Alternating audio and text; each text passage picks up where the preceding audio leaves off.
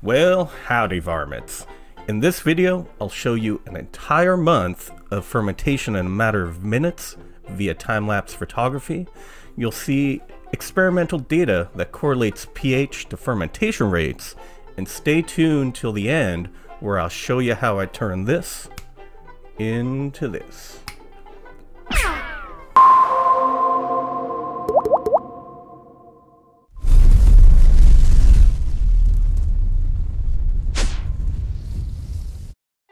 And welcome to Open Source Distilling, where time-honored tradition meets modern-day technology.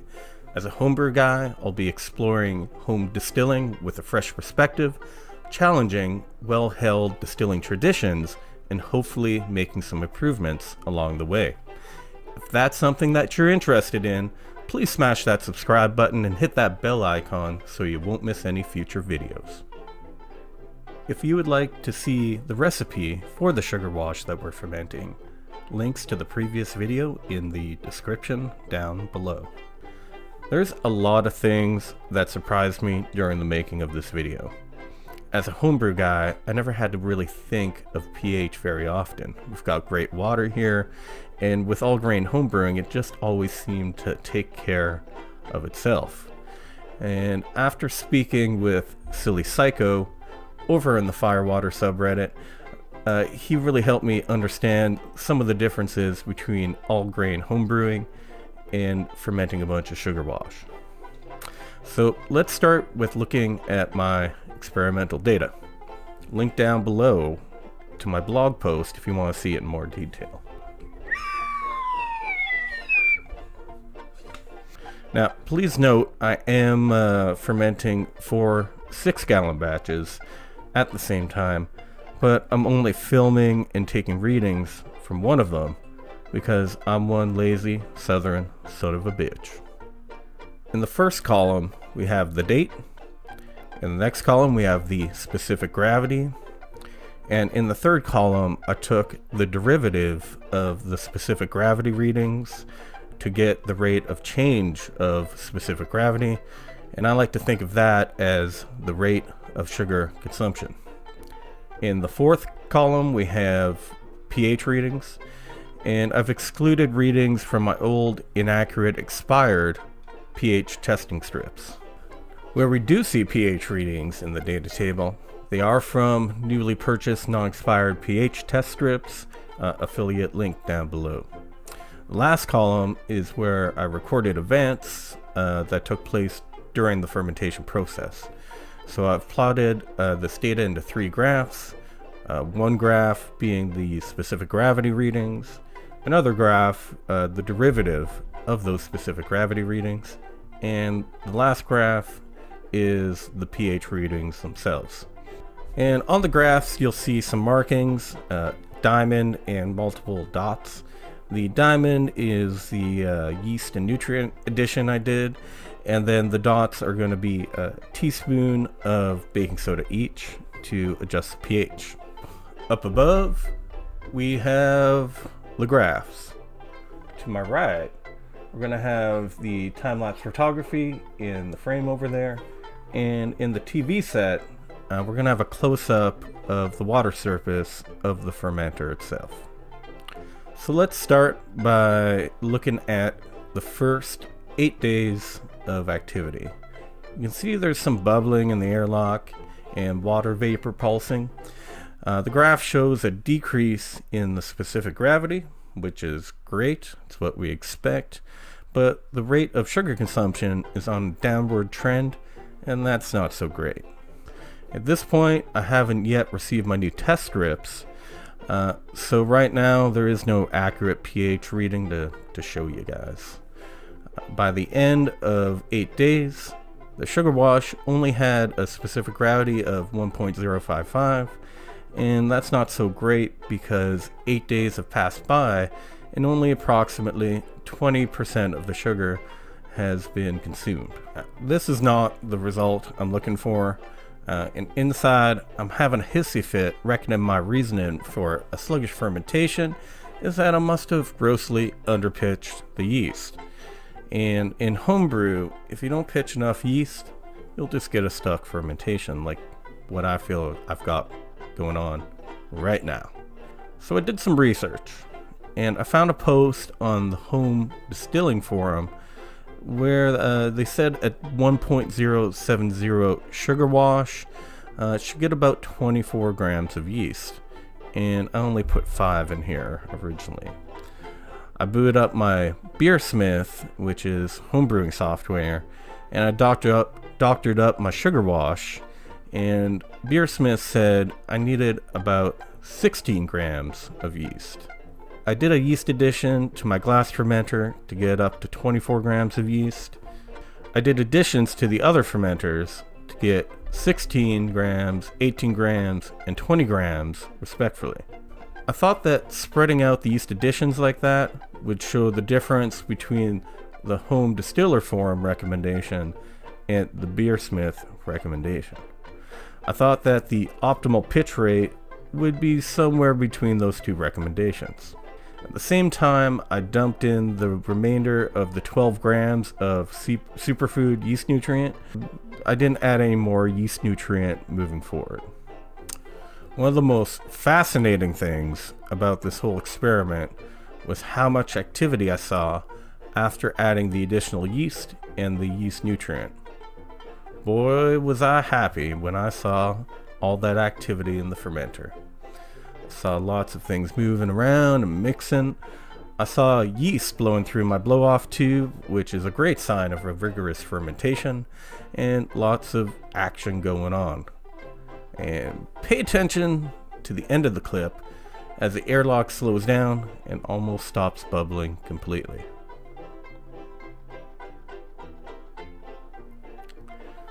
This portion of the video is 2 days, and to my surprise, the specific gravity only moved by 0.001.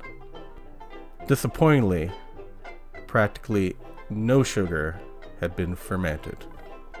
The graphs show little change in specific gravity, a continuing downward trend in the rate of sugar consumption, and we finally get our first reliable pH reading. Despite all the visual indications that fermentation was taking place, my experimental data showed the exact opposite. My 3 sheets to the wind. Is my hydrometer broken? I'm twirling my mustache here, wondering what to do next. Just want to take a second to say that I was so focused on yeast and yeast nutrients and so stuck in my beer brewing ways that I had forgotten about pH. I even took pH readings with my new test strips, and the reading was a 3, and that is extremely low. But I didn't clue into the fact that I was having an issue because I was so focused on the yeast. The answer to my issue was staring me in the face, but I didn't see it.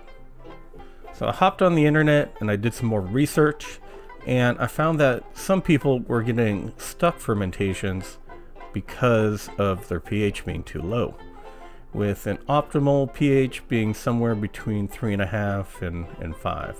I scoured my apartment and I found an unopened box of baking soda, and I dropped a teaspoon into each fermenter, and the very next morning I was welcomed by millions of little bubbles in my fermenter. Things had changed and fermentation had definitely taken off. It was like riding a freshly branded cow at a hootenanny. Pay attention to the bubbling airlock. Although there isn't massive amounts of surface activity in the fermenter like we saw during the yeast addition and nutrient addition, we do see significant airlock activity and a different kind of surface activity. In the graphs, we see pH spike up, specific gravity sharply turns downwards, and the rate of sugar consumption shoots up. And these are all great signs that fermentation's happening. Over the next 3 weeks, specific gravity starts to level out and the rate of sugar consumption goes on a downward trend as all the sugar is depleted from the sugar wash, and that's to be expected. I can also see that I did more baking soda additions along the way, and that the pH spikes up with each baking soda addition. Towards the end, fermentation is in its final stages, and waited until the data showed that fermentation had stopped, and then I took a specific gravity readings from all my fermenters. Now, bless my heart, and to my surprise, this video is just full of surprises. All fermenters had the same specific gravity reading, and that's an adjusted reading of 0.994, suggesting that any amount of past year red yeast over 16 grams made no difference to the final fermentables at all. They all finished at the same time. In my last video, I said that I underpitched the yeast by adding only 5 grams, but I'm not so sure about that now. It's quite possible that 5 grams of yeast is enough, provided that the proper pH is maintained throughout the fermentation and that they have proper nutrition. More testing will be done in future videos to determine what a reasonable pitch rate is for a sugar wash. I am confident that I should not be adding more than 16 grams of yeast to future batches. Knowing a lot about homebrew doesn't mean squat when it comes to sugar washes. They are their own beast unto themselves. They require special considerations that are different than anything else I have brewed in the past. They are super high in readily available carbohydrates. They don't have any sort of natural pH buffer, and they only contain the nutrients that you add, resulting in a situation far from what nature intended. Now, shout out again to Silly Psycho from the Firewater subreddit. For his suggestions, he used calcium carbonate instead of baking soda, citing that it will dissolve over time and will keep the pH from spiking up and down as it did when I added the baking soda. Odin, the founder of iStill, has said to keep the pH at about 5 for neutrals and about 3.5 to 4 for richer tasting spirits. I will shoot for a pH of 5 during my next fermentation round. To accomplish this, I will be trying calcium carbonate. I'm going to crush up some oyster shells, because why not? I'm going to try baking soda again for reference, and I'm going to make a citric acid buffer solution, which I'll create from citric acid and caustic soda. I may also try the 5.2 pH buffer that's often used in homebrew. The final steps in my fermentation process are to clear the wash using fining agents. My friend, Nacho Libre, will help us through this process. Nacho Libre is a simple man with a simple name, hoping he doesn't trigger any of you kids out there. We're all just trying to have a good time. This is a 2-part fining process using Kisasol and Chatosan. I'm using about 10 milliliters of Kisasol and about 40 milliliters of Chatosan per 6-gallon batch. I put in 10 mils of Kisasol and gently stir it without disturbing the yeast cake on the bottom of the fermenter. As per the instructions on the bottle, Nacho Libre waited an hour before gently stirring in the 40 milliliters of Chatosan. From the time-lapse footage, we see how quickly the yeast drops out of suspension. This clip is 4 days, but most of the yeast drops out in a matter of hours. I took some footage in the end so you can see just how clear this really is. It's clear like water. I also put some samples in the fridge, and the yeast eventually did cold crash out as well. Now, the flavor profile of the final product, the sugar wine, is very neutral. It doesn't have a lot of flavor, it smells slightly yeasty, and has a faint bit of tartness to it, but not very much at all. Considering that things did not go perfectly during the fermentation process, I think the sugar wash tastes outstanding. This was a humbling experiment. I will never again do a sugar wash fermentation without paying close attention to the pH. As a brewer, I want my little yeast babies to grow up fast and strong. And a big part of that is having the right balance of pH through the fermentation process.